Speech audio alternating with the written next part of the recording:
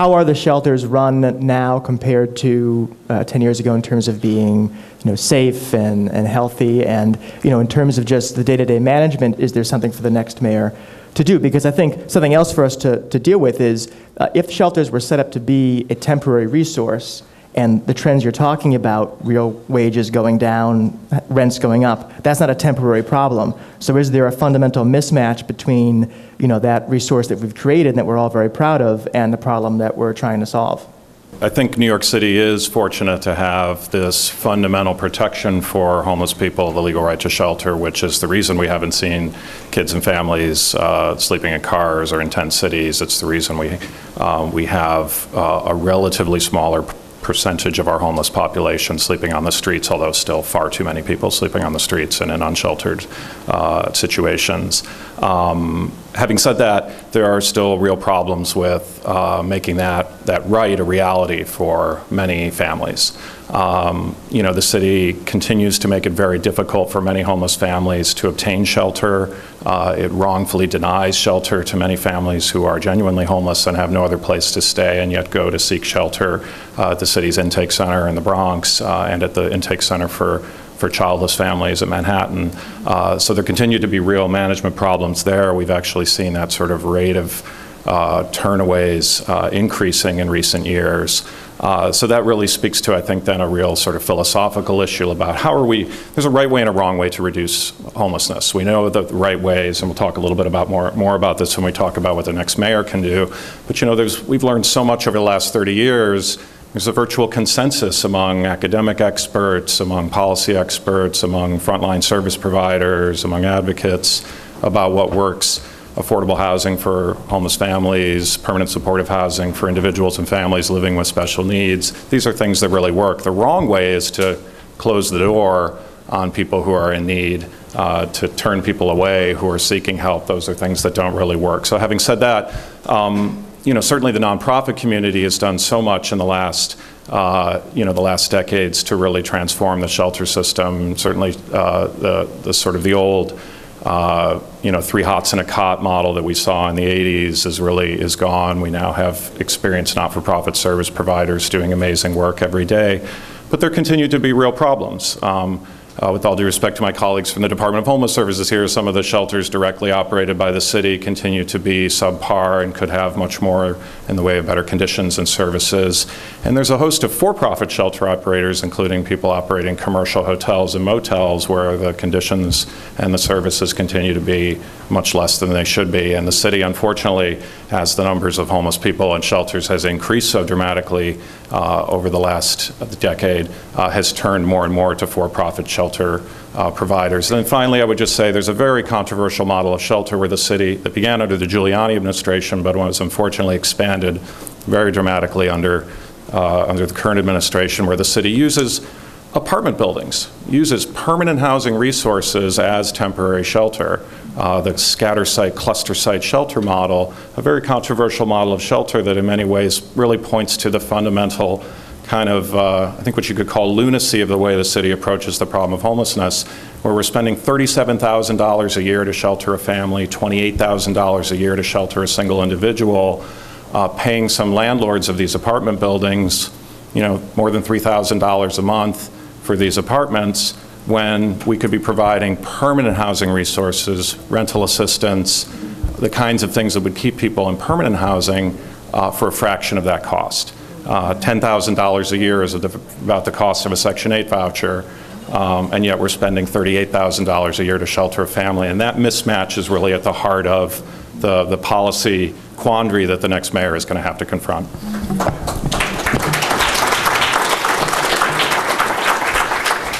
So DHS spends about $1 billion, a little bit under $1 billion a year. And if you look at the DHS portfolio, the vast amount of that money goes to supporting shelter. And so I think, from my perspective, the issue is that we are skewing our response to homelessness in New York City toward shelter, when in fact what we'd like to be able to do, and we do to a large extent, but not nearly enough, is direct folks into permanent housing. I don't think it's an exaggeration to say that the shelter system has become the lowest threshold denominator housing in New York City. a family gets a unit that is an apartment. This is not, I mean, you guys know this because you do this. When I speak in other parts of the country, they don't quite grasp this, but you get what is in essence an apartment. And families now, the average length of stay is about 12 months. And that means that if that's the mean, there are people who are there much longer. So one of the problems we're facing is that we've created this strong, well-managed, clean, safe shelter system, and it's almost become housing. And that's a distortion. We should be directing people into housing, and people shouldn't be remaining for long periods of time in shelter. It's not, if this were easy, we would have solved it already, right? So it's not easy. And you know, I'm as guilty as anybody saying, well, you know, the cost of shelter for a family for a month is $3,000, and the cost of housing for that same family for a month is $1,000, and housing is a better outcome and it's cheaper, so we should just put all people in housing. But unfortunately, it's more complicated than that, right? We have an average length of stay in the family shelter system in New York City of about 12 months. So that's a $36,000 cost per family of keeping that family in shelter. Most of the proposals, including from people in this room, are to provide a long-term rental assistance or a moderate to long-term rental assistance package for that family of 5 years. So we're already talking, when you look at the cost per night, of course shelter is more expensive, housing is a better outcome and less expensive, but when you take the time factor into consideration, if we were to simply house everybody who walked through the intake center at Path, we would have a system that was much more expensive than it is now. So the dilemma that DHS has all the time is, how do we craft a rental assistance program that's going to be effective and get to the people who are in most need? I mean, there is a limited resource. It is not an unlimited resource. And so there's got to be these Solomon-like decisions that DHS and folks have to make to figure out who goes down the pathway of housing. So it's not simply, I wish it were, it would be solvable if that was the case. It would be solvable tomorrow if that was the case. It would just be a money issue. But it is not simply a matter of, let's take everybody in shelter and move them into housing. We have a more complicated problem. We've created a proto-housing system in our shelter system, and that's what I think we need to move away from and return shelter to its core mission of being an emergency response to a family or an individual in a housing crisis. Okay. We do have a system that is unfortunately under-resourced to do the task that it is the task at hand. So we have a length of stay going up.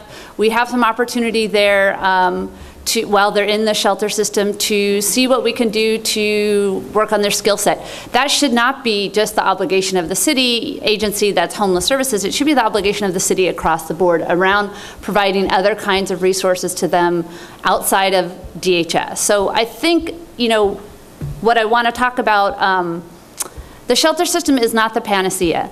It's not the solution. It's part of the solution, but it's not the solution. And I think that we've gone off track with that. And one of the things, now the hat that I'm going to switch into is the United to End Homelessness hat, which I'm representing also as part of the coordinating committee. And you have green papers on your chair, and they're also in your packet.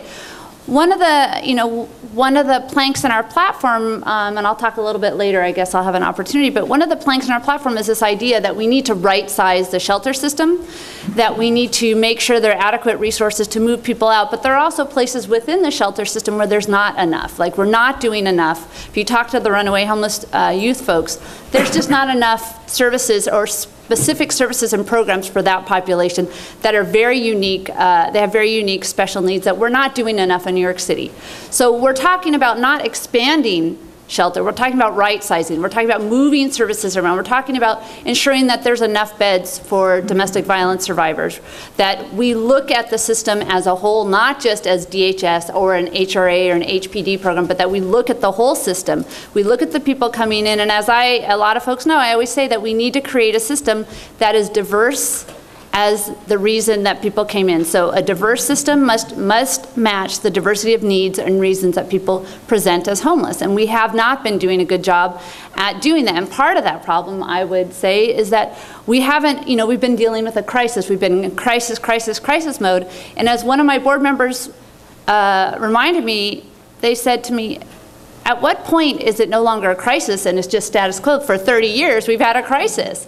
well, we're no longer calling it a crisis. We're going to move forward. We're going to make some change. And I hope that's sort of where we're going to go with the next question. Absolutely. We've talked about the shelter system, and I want to talk about the permanent housing piece. But let's take a step back and talk about prevention, because that was, on one hand, part of the mayor's plan in 2004. And there were some, I think, earnest efforts with Home Base to accomplish that, to prevent homelessness. And on the other hand, as we've talked about a couple times this morning, this is not so much a story or a crisis of people facing individual emergencies. It's part of a larger systemic economic mismatch between earnings and housing and other things. So beyond the shelter system, perhaps even beyond DHS, are there city policies that could, either by being improved or being expanded or being removed, could help prevent people getting into the system in the first place? Let's not talk about feds or state. We'll assume they're not going to help us at all, just for this question. Is there anything the city can do to prevent people from getting in the system in the first place? So a couple of, key areas. I mean, I think prevention is key. We have to begin looking at that as one of the key components of any solution for homelessness in New York City. As we've talked about how expensive it is to house people in shelter, but we need to be helping people before they come in. So there's a couple components to prevention that I think are important. And I do want to say that our state partners do support prevention and eviction and homelessness prevention. So they're key to New York City. So I want to include them in this. I think that the way that Home Base was designed and the research and the data that went into it was fantastic. They looked at the feeder communities. That was really smart use of data to look at where do we need to put these centers that get to people before they come in. So I think prevention is really, really key. 95% of people who go into housing court don't have any legal representation with them, and they usually lose. 95% of landlords go into court and they win. So I think that is one piece that we have to really make sure that the city maintains their commitment in the next administration around this. DHS has done this.